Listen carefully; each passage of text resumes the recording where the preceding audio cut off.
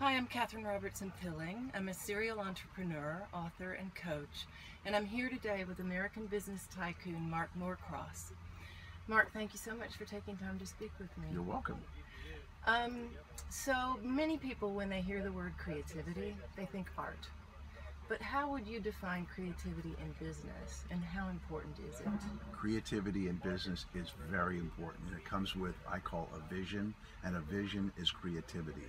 And in business with creativity, you've got to think about who you are, who you want to be. If you want to be somebody else, you've got to be creative. And if you know who you are, you again have to be creative. You've got to create a model of who your business is and how you want other people to see it. And that takes a lot of creativity, and creativity goes into marketing strategies, it goes into branding strategies, and it's very, very important.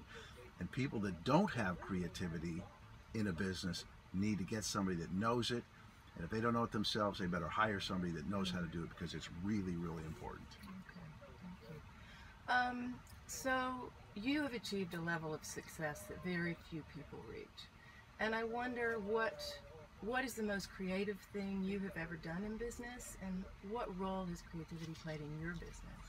The main thing I've done in creativity is I created a brand, and I had the vision of that brand because I knew the market I wanted to get into, and once I did that, I had to be very creative of how to, as starting off, how I was going to compete with the people that have been in business for anywhere from 10 to 50 to 60 years. That has to be very creative, and I did just that. I took some of the biggest in the industry. I came in as a small guy, and as I said, where I was in the furnishings business, you don't go after the big kahuna in the beginning, you take it in small little steps. So that was my creativity, and then what I had to do is create a product that gives somebody the wow factor, and then once I got that wow factor, being creative, but at the same time as being creative and being in business, as I preached and said and coached, you've got to know your cost. Then you know how the selling price.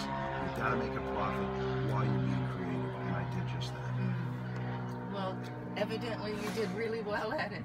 Thank you so much. Really appreciate your taking the time. Thank you, Let's Katherine. go flying, huh? Let's do it, Katherine.